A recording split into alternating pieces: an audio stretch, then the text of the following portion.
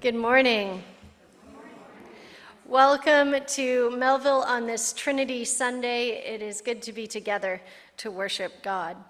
Lord, our Lord, how majestic is your name in all the earth. You have set your glory in the heavens. Through the praise of children and infants, you have established a stronghold against your enemies, to silence the foe and the avenger. Let us worship the triune God. Let us pray.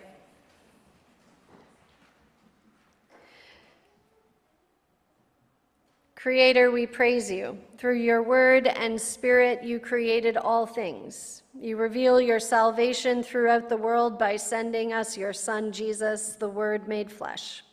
Through your spirit, you give us a share in your life and love. Fill us today with the vision of your glory, that we may always serve you and praise you. Father, Son, and Holy Spirit, one God, forever and ever. Amen. Would you join me in our prayer of confession? Holy, holy, holy, Father, Son, and Holy Spirit, we love you, though we struggle to fully comprehend you. We follow you, though we don't know where you might take us. We praise you, though we see only glimpses of your glory and wonder. We trust you, because you are worthy of our belief, trust, and faith. Yet we admit that there are times our love, obedience, praise, and trust leave much to be desired. Too often our love's only a passing feeling and not a lasting action. We obey only when it's convenient. Our praise is limited to when things are going well, and our trust is more in ourselves than in you. Forgive us and call us back, in the name of Jesus Christ. Amen. The Apostle Paul reminds us that we did not receive a spirit of slavery to fall back in fear, but have instead received a spirit of adoption. When we cry, Abba, Father, it is that very spirit bearing witness with our spirit that we are children of God. And if children, then heirs, heirs of God, and joint heirs with Christ. This is the good news. By the power of the Holy Spirit, in the name of Jesus Christ our Lord, we are all forgiven. Thanks be to God. Our responsive reading is Psalm 29.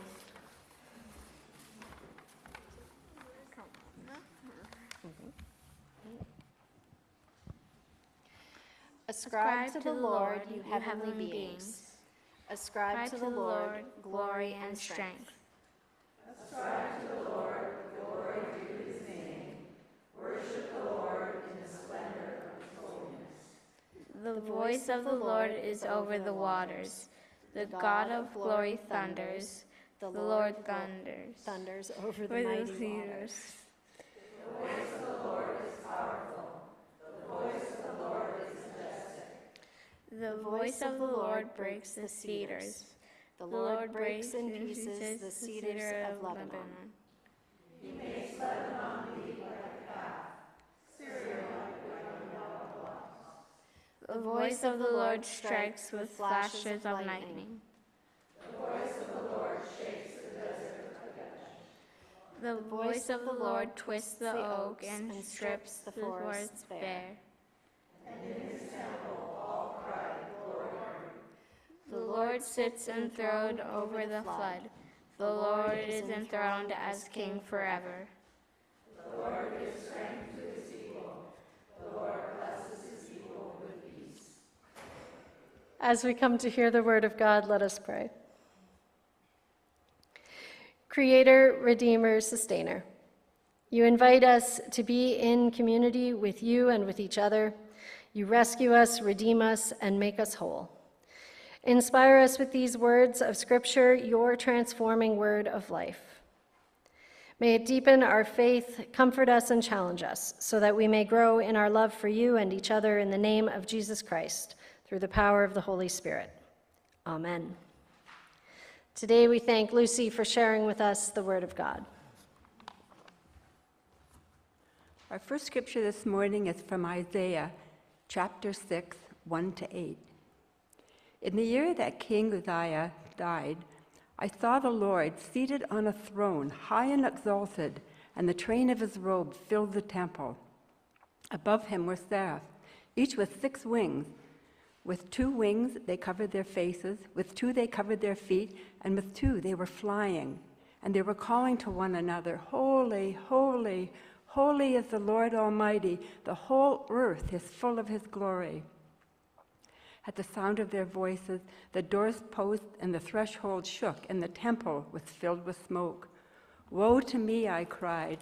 I am ruined, for I am a man with unclean lips, and I live among a people of unclean lips. And my eyes have seen the King, the Lord Almighty. Then one of the seraphs flew to me with a live coal in his hand, which he had taken with the tongs from the altar. With it he touched my mouth and said, See, this has touched your lips. Your guilt is taken away, and your sin atoned for. Then I heard the voice of the Lord saying, Whom shall I send? And who will go for us? And I said, Here I am, send me. And the gospel reading this morning is from Romans chapter 8, starting at verse 12. Therefore, brothers, we have an obligation, but it is not to the sinful nature to live according to it. For if you live according to the sinful nature, you will die. But if by the Spirit you put to death the misdeeds of the body, you will live, because those who are led by the Spirit of God are sons of God. For you did not receive a spirit that makes you a slave again to fear, but you received a spirit of sonship, and by him we cry, Abba, Father. The Spirit himself testifies with our spirit that we are God's children. Now, if we are children, then we are heirs, heirs of God, and co-heirs with Christ, if indeed we share in his sufferings, in order that we may also share in his glory. May the Lord bless our understanding of his holy word. Grace and peace to you from our triune God, in the name of the Father, the Son, and the Holy Spirit.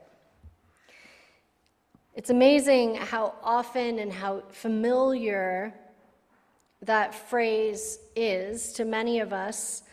For some of us, it'll feel very traditional and outside of the ordinary of what phrasing we might use here, and yet it has been a greeting in the church for years and years and years. And I think sometimes we use that statement without really understanding how huge of a statement it is.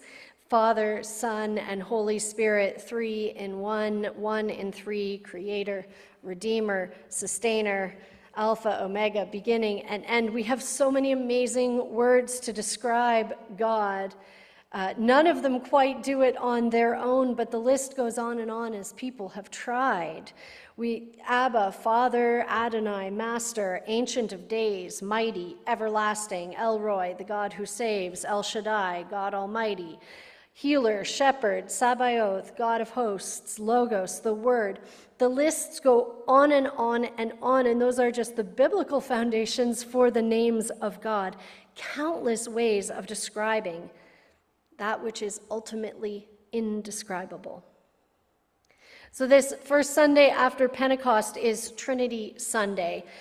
As we tell the story of our faith in chronological order, this makes sense. Now we've got the Holy Spirit with the church after Pentecost, so now we have the Trinity, which has always been here, but as we organize ourselves around time, this is how we get to Trinity Sunday. But instead of tying ourselves in knots trying to sort out the math of the church, how 3 can be 1 and 1 can be 3, today's reading from the prophet Isaiah invites us to delve into the mystery of God, the mystery of the God that we worship, the God who created us, the God who saves us, the God who sustains us, the God whose majesty is so great that it can only be glimpsed in small pieces by us mere mortals. So Isaiah was a prophet, and this is the moment here in chapter 6 where God calls him to speak to a people who hear but never quite understand, who see but never quite perceive, a people who are very much on a downward spiral away from God, and the result of that is going to be not only away from God, but away from everything they know. We're not in exile yet, but Isaiah sees it coming. The main purpose of a prophet is not so much to tell the future, but to interpret the past and to be that early alarm system, that warning bell that this will happen unless you change what you're doing. So in the book of Isaiah, everything leading up to this, so in the first 5 chapters, we get what is more or less the equivalent of an ancient Eastern lawsuit, which indicted the people of Judah for their sins and justified the punishment that would follow, namely exile. In the year that King Uzziah died, he starts, and this tells us a lot more than the year. The year is actually irrelevant. Instead, this is a signpost, a marker that sets the scene for readers who will understand that this is a turning point for God's people. This is a historical hinge that shakes them to their core, not unlike the shaking of the thresholds and the doorposts that we hear about in Isaiah's vision. In many ways, King Uzziah was remembered as being the best, or at least the most stable king since Solomon. The people enjoyed a period of great prosperity. He was wise and capable. He reigned for decades, starting when he was 16. And as long as he made it a point to seek God, God made him prosperous. He was well respected.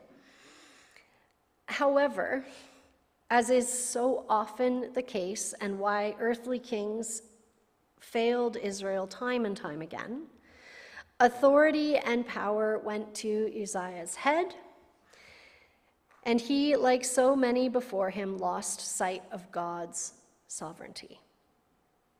He went so far as to deem himself important enough to enter into the temple and to burn incense himself, an offering, which doesn't seem like that big of a deal to us who are free to come and worship.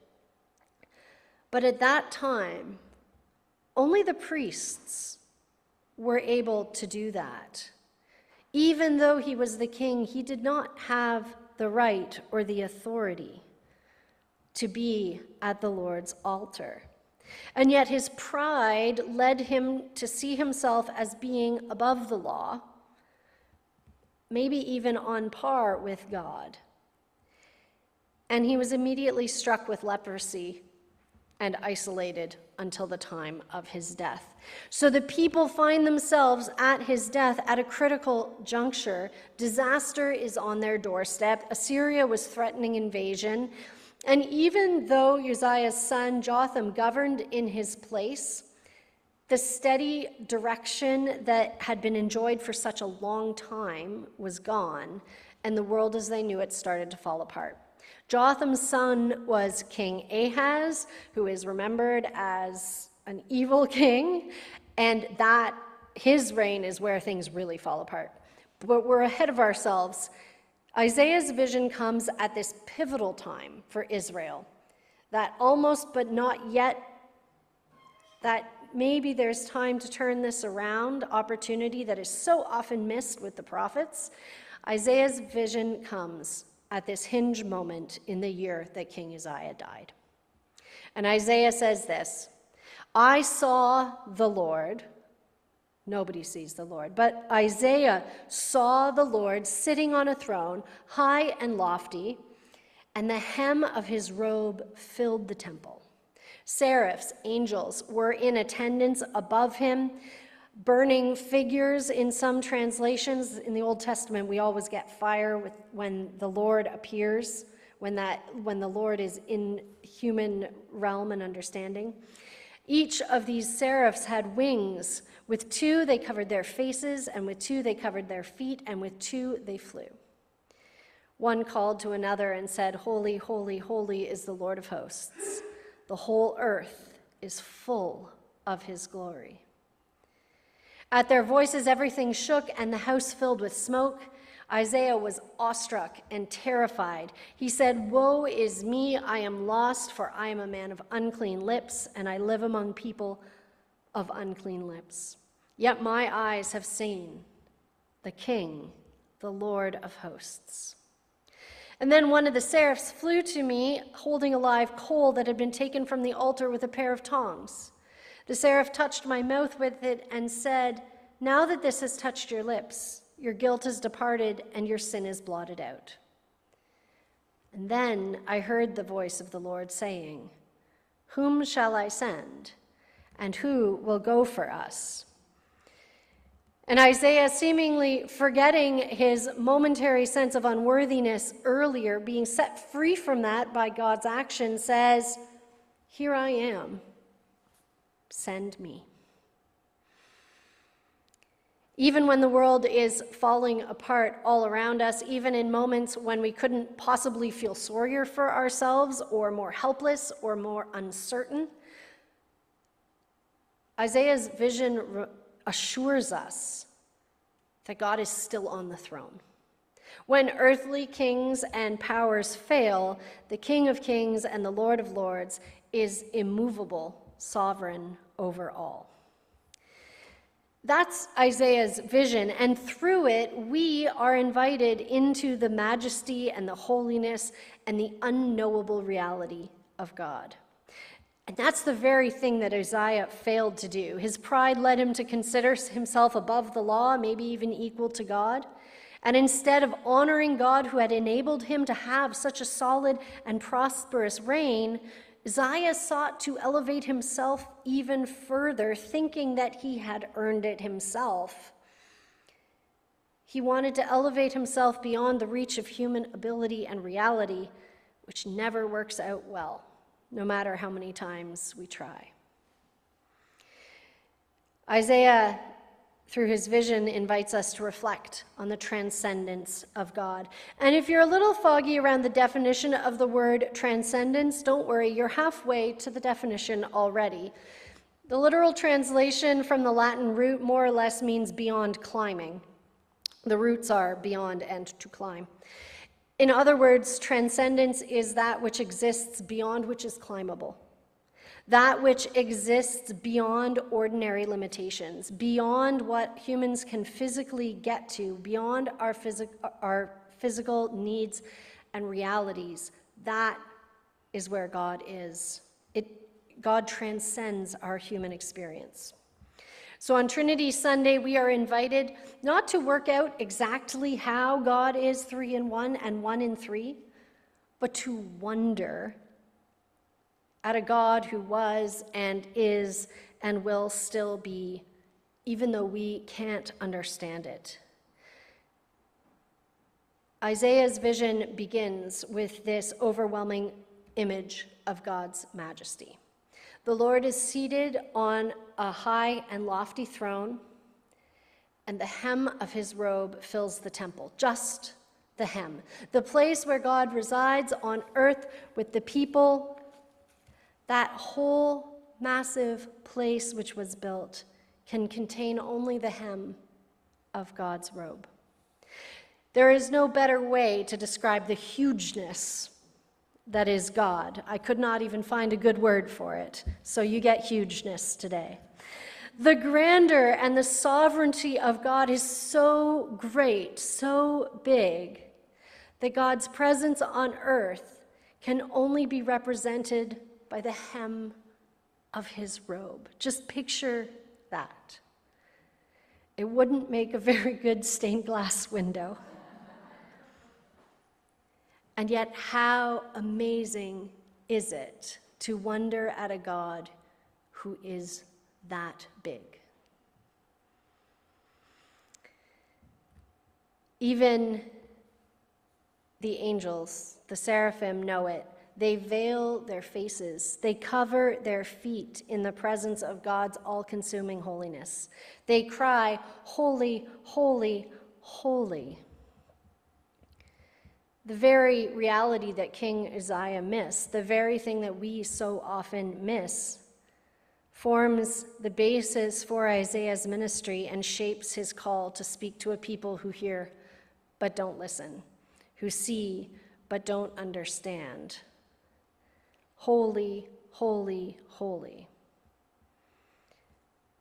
There is no way to describe our God, because our God is beyond our understanding. The unknowable nature of God is a theme that runs throughout Scripture, and we are reminded that while we can know God, we can never know him fully. We know God in the way that only the hem of God's robe fills the temple, and that forms the basis of our worship. And Isaiah's response to the vision is not that surprising. People do not just see God, and so he is immediately filled with humility and fear. He knows that he has no business being in God's presence, no business looking upon the majesty and wonder of the Holy One. He is unworthy. What is he doing here? And this is, or should be, a common human reaction when confronted with the divine. Our limitations and our imperfections, those things about us that we usually like to hide in the back corner or stick a lid on to make ourselves look better, those things become starkly highlighted against this backdrop of God's perfect holiness.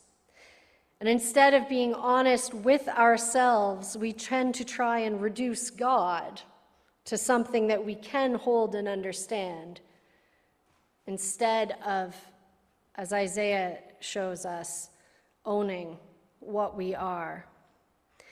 And what happens next is unexpected, but it sets the stage for everything that is to come. Isaiah's prophetic ministry is a combination of these stark reminders of impending judgment, which does come to pass, filled with promises of hope and grace. The same hope and grace which here is granted to Isaiah in his moment of despair, in his awareness of his own sinful nature, they take Isaiah's lips with a live coal, they touch him, and they declare that his guilt has been removed and his sin has been atoned for. And not only for Isaiah, but a symbol of God's redemptive work throughout history, even up to Jesus on the cross. It's not something that Isaiah does for himself. It's not something that he could do for himself. He didn't wake up that morning and say, I am going to become blameless in order to see God. God made him blameless. It is something which only God can do, and it comes when Isaiah humbles himself before the Lord and acknowledges God's glory and accepts God's sovereignty. So much so does he recognize God's sovereignty that he says he's not even worthy of praising God in his current state. He's not even worthy of joining in that praise hymn that the seraphim are singing. But God declares otherwise. And God declares otherwise for us as well through Jesus. There is hope and possibility, redemption and restoration. On Trinity Sunday, we celebrate the mystery of God, Father, Son, and Holy Spirit, Creator, Redeemer, and Sustainer. Isaiah's vision isn't explicitly Trinitarian, though we get some of the greatest Trinitarian hymns from it, but it invites us into that wonder, the wondering at that complex and rich nature of God as God reveals himself to us. The Father's sovereignty, the Son's atoning work, and the Spirit's sanctifying presence, they all play a role in our understanding of who God is, even though our understanding is oh so very small. We are drawn into the awe-inspiring, unknowable reality of God, and we are challenged to recognize our need for God, to recognize the majesty and grandeur of God beside our small human reality. As we celebrate this Trinity Sunday, may we be ever mindful of the majesty, the holiness, and the mystery of God. And may we be inspired to live out our faith with reverence and dedication. Let us pray. Holy, holy, holy Lord, God of power and might, heaven and earth are full of your glory. We stand in awe of your majesty and holiness, O Lord. Cleanse us, forgive us, and send us forth by the power of your Holy Spirit. Amen. Let us pray.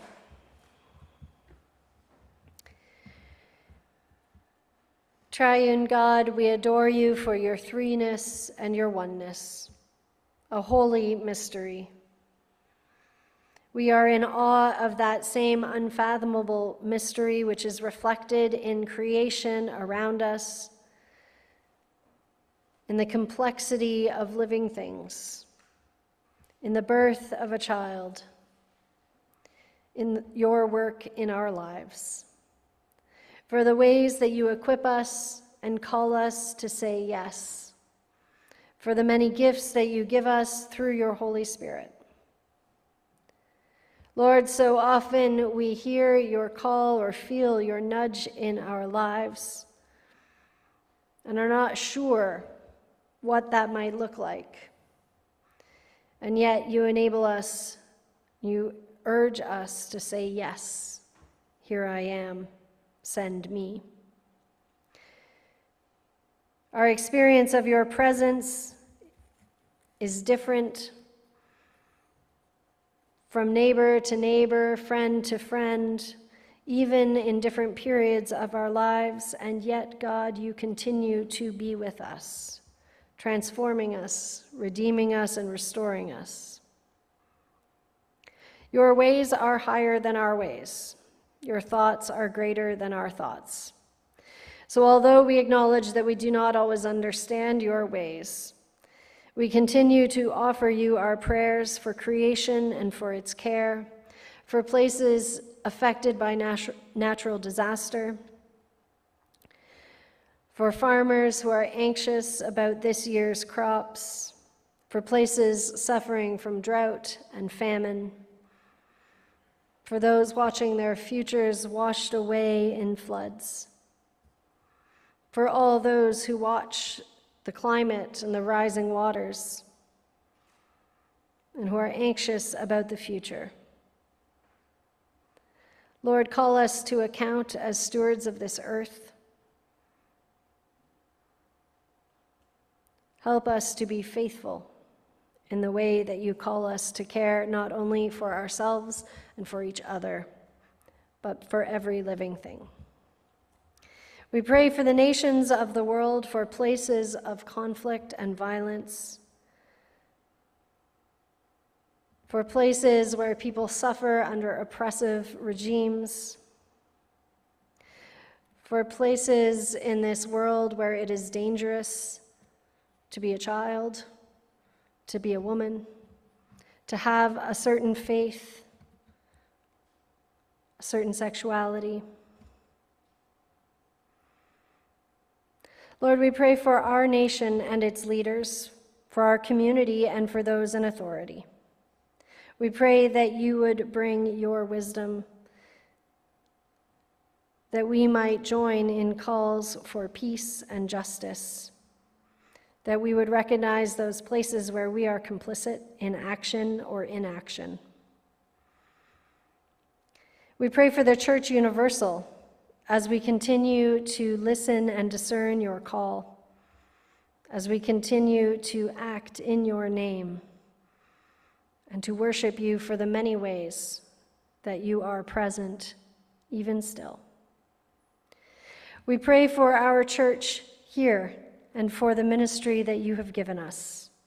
May we continue to look out into our neighborhood, into our city, and into the world, to see the ways that you are calling us to act and respond.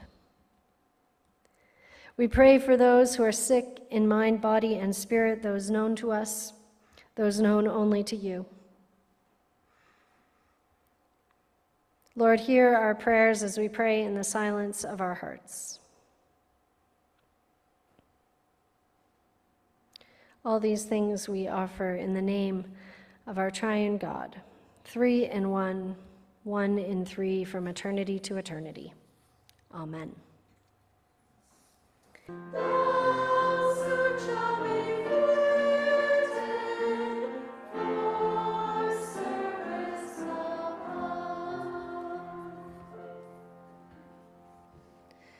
Go in peace to love and serve the Lord. May the grace of our Lord Jesus Christ, the love of God, and the fellowship of the Holy Spirit be with you now and forevermore. Amen.